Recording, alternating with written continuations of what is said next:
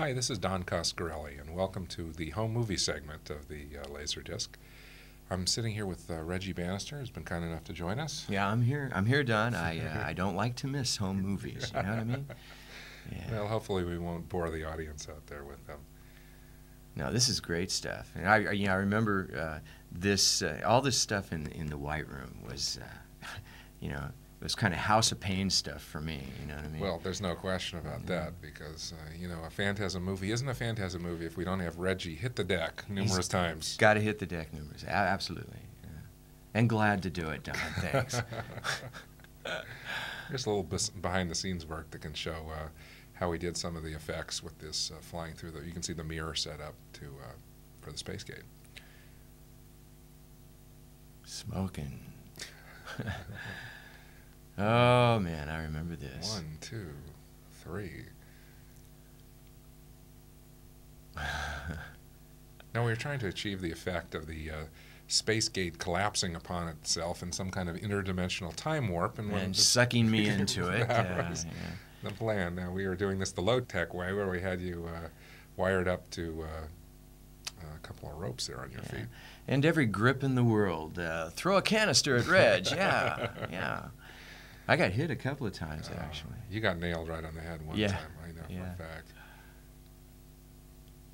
But we used a wind machine and pulling on Reggie's legs and a lot of good acting on your part. Well, thank you, to sir. make it seem like you were really being sucked back in there. This stuff looks a little hokey here, but on the film, it looks great.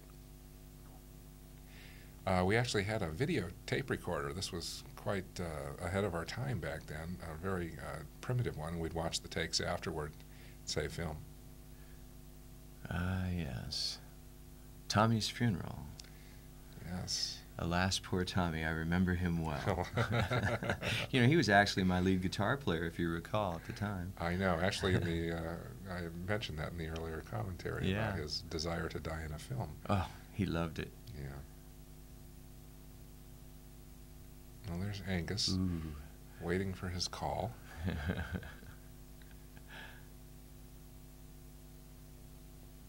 Mike really led the life of Riley on this film as a young kid, having access to this dirt bike, hot car. Oh, can you imagine? I mean, shooting the .45, just like, what kid wouldn't want to be in his place? I should say. Here you can see some of the choreography that went on. We actually, it may look like we were just winging it, but we really practiced these things out and tried to, work them out to maximum advantage. These films were shot by a young man named Michael Gross, and he was our sound man, actually. I remember Michael. And we provided him with the Super 8 film, and so every day he'd get his little camera out, and when he wasn't doing sound, he'd shoot the footage. He did a terrific job. Yeah, he did. He really did. Here you can see one of his scenes where he actually does a POV, puts the camera in there and lets the boys... like the Bugs POV, right? Yeah. We should have done that in the film. This is how we used to motivate that CUDA crew power. Yeah, there you go. That's about 10 grip power, isn't it? Yeah, it worked well until about the 6th or 7th take. Ye old ice cream truck. I used to drive that, remember? I remember. I mean, besides in the picture, I drove it home a couple of times. Oh, maybe I shouldn't have told you that. Well, now here are our high-tech special effects in action. Yes, indeed. Nothing that a little rubber and a fishing line can't handle. Talk about in your face.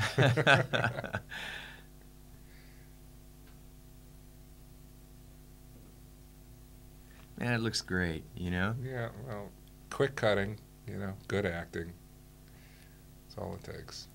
There's Adele Lustig, our wonderful production coordinator. And here we are at Sunnyside Mortuary. Ah, yes. Fresh caskets, ready to go. Fresh caskets sounds like a song. I'm inspired. Give me my guitar. God, did he love getting in those caskets or what? Jeez. What a deal.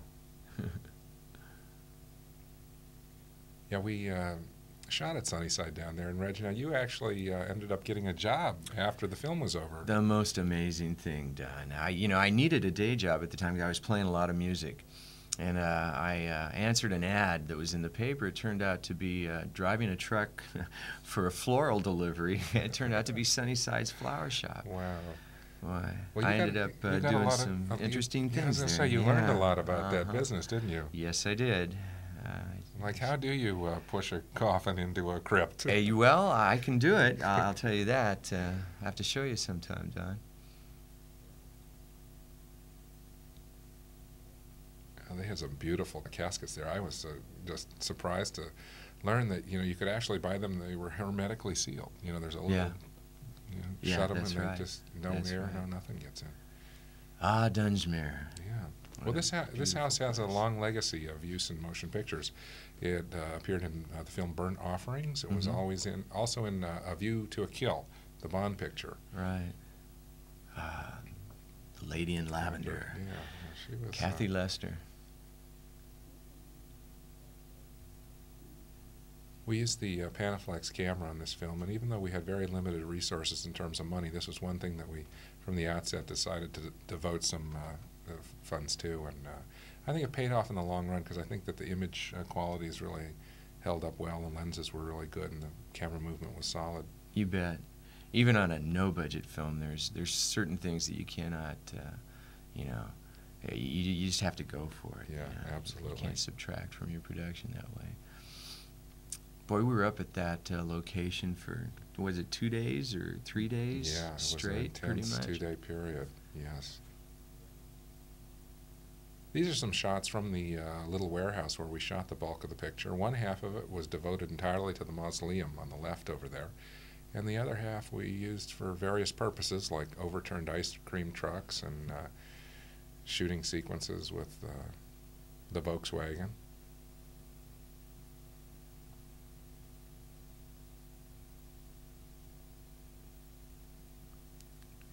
We used a lot of cobwebs in this film. A lot of webs, yeah. That's Mark Schwartz, our first assistant cameraman, laying out the cobwebs. He also helped build that mausoleum. There were no real lines of distinction along crew lines like in a regular film on this. No, there really everybody wasn't. did everything. The actors lugged equipment, as did the director and the producer. This sequence involved the puppetry of the fingers, and if you take a good look in the next couple shots, you can see underneath the landing there is where the puppeteers worked, and they used this mirror here sitting on this person's lap. It's kind of an optical illusion to see what was going on up on top. You can see them watching puppeting in the mirror there. I think all the effects came out really nice. I mean, everything was so organically done, like we're talking about thread and wire and, mixing up yellow stuff, trying to get the right consistency, using milk at first, right, in that mix, and then that milk would spoil it, and it just smelled terrible. The place would stink. Oh, God.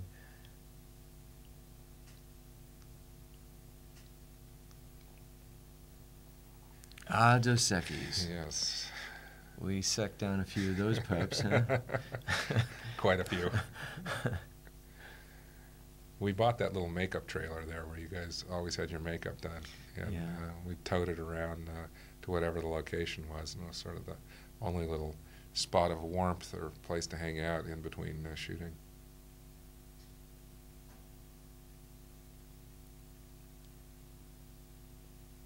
Was that the rent-a-casket there? Yeah, that's it. That was our casket. And we're back in the mausoleum set. You can actually see off the mausoleum wall there. That mausoleum we really put to good use. I mean, we were able to shoot a big chunk of the picture there. Oh, that was a beautiful set. Yeah, I mean, it really looked so real. I mean, yeah, absolutely. Nicely done. Here's a couple of the crew members. Steve and George are standing in for Mike and Bill in one of the sequences. You can see how strongly that mausoleum set was built because we could actually mount the camera up on the walls. You can't do that in a regular Hollywood set, let me tell you. That's right. Bill never could quite get the recoil right, on these blank guns, because if you watch it now in slow motion, he shoots, but then he recoils like a second later sometimes. And it's, well, that's kind of tough, with the blanks, because there is no recoil, of course.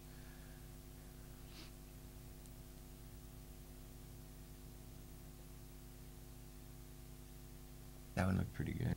And there's Myrtle. There's Myrtle. She was the boy's housekeeper, and just had that one little sequence with you. Yeah, it was a great little scene, too. Yeah, it played well.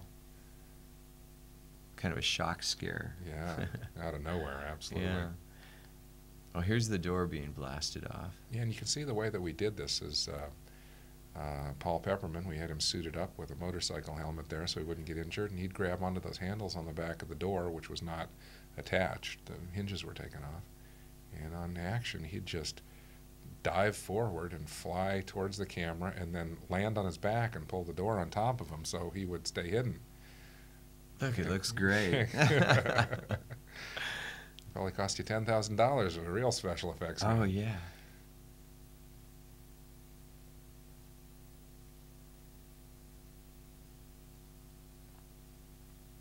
Now this is the scene you can really see where Angus was grooved into his role. I mean, he really took that role of the tall man seriously, didn't he?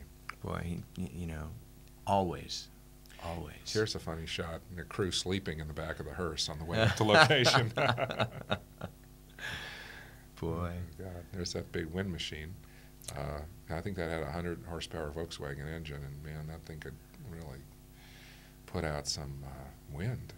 Oh, yeah. Look at that. This was kind of a painful scene here, too, because actually I think Michael was in front of the wind machine throwing pebbles. I know I got hit more than a few times. It must have been freezing in front of that thing. Oh. I mean, it was a cold night, and then you got that wind chill of 100-mile-an-hour wind. Oh, it was so cold.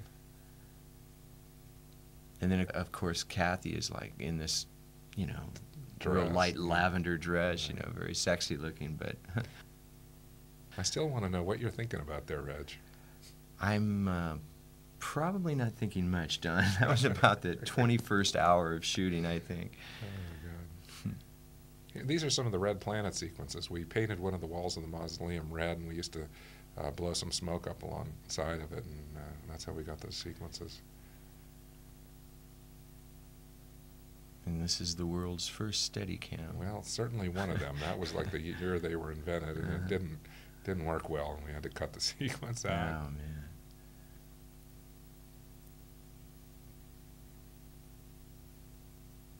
Now, this was an ingenious plan that Michael had to get out of this room. Certainly was, wasn't it?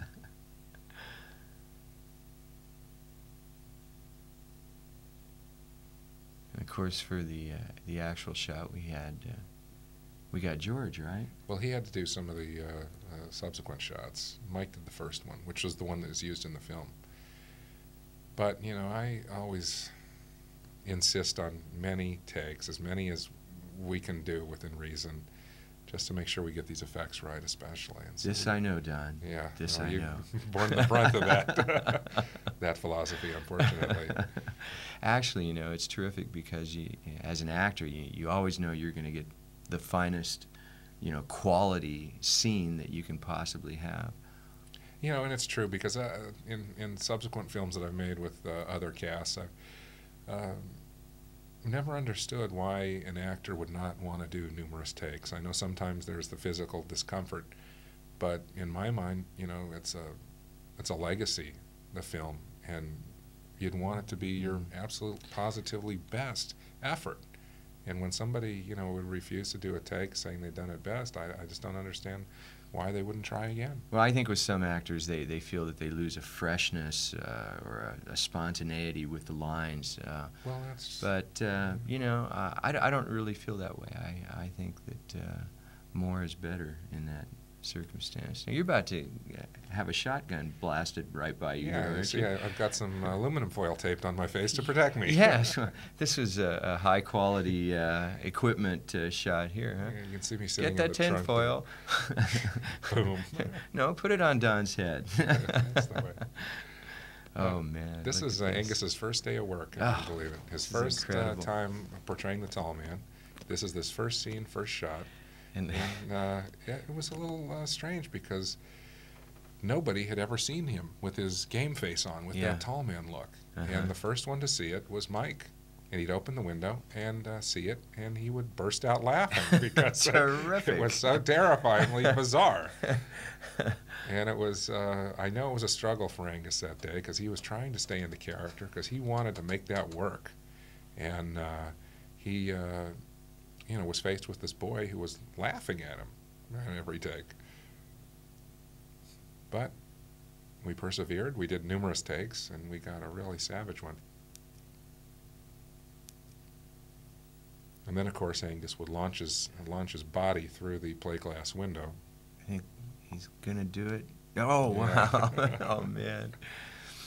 And then take two. Suffice to say, there were numerous takes after that. This is how we did the sphere sequence. We just have a pitcher who would actually throw the ball. And coming up are the very first camera tests. Here they are, in reverse of the ball flying. And when we started out to make this sphere sequence, none of us had any kind of experience working with a mirrored surface. And for the first day or so, we were literally trying to light the sphere. And suddenly someone came to the conclusion, the realization that a sphere, chrome sphere, is a mirror. And you don't light it, you light the surroundings. So what we had to do then is we put the light on the walls, and we actually put a fake wall in there, you'll see. And we drilled Ken Jones here with the sphere rig that was designed by Will Green. Here's the one rig that was not used, which had a padded head that the sphere would impact in, but it was just impossible too thick and to bulky, hide under the makeup, so we jettisoned that idea.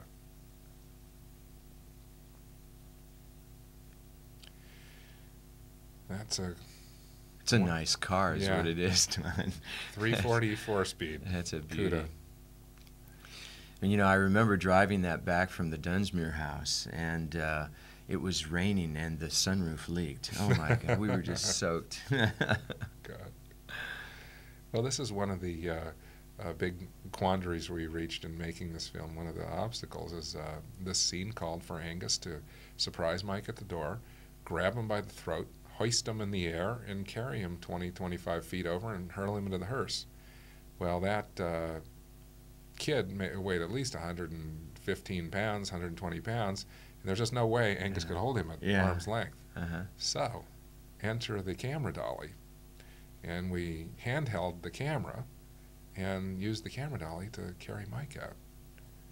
And it worked just great. It looked great. It really did. Took a little bit of choreography. And it turned out great. I mean, it looked really good. It looked just like he was just being lifted right up, hoist him right up. with a lot of strength. Throw that kid in there.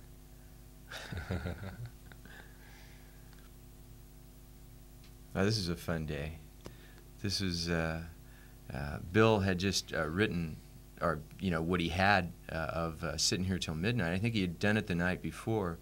And we had to do that sequence with the guitars, and we sat down about an hour before we filmed it, as I recall, put this thing together, and we added this little rock and roll sequence at the end to kind of give it an ending. But that was a lot of fun. Yeah, I love that song. And it's in the supplementary materials, I believe, also. Well, this was the big finale of the film, and obviously one of the real successful moments of Phantasm, which is the fact that Mike cannot escape the tall man or his creatures. Oh, that's what's so frightening about the film, Don, is he's everywhere. I mean, you can't go anywhere where he's not. He's kind of omnipresent in that way. He's really an awesome character. Well, even though it had overtones of sci-fi, basically the tall man is the embodiment of death, and you cannot escape it. Yeah. Here's our dwarf creature getting ready for his big scene.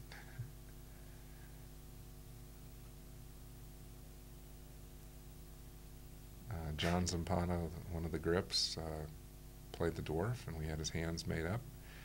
Yeah, these scenes where you show people smoking in makeup, that's great.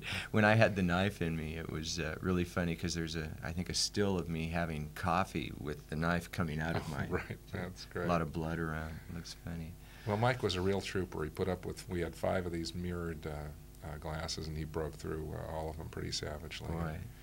The effect was great. Well, Reg, it's been great looking at these home movies with you. Sure has. We'll have to do this again sometime. You bet, Don.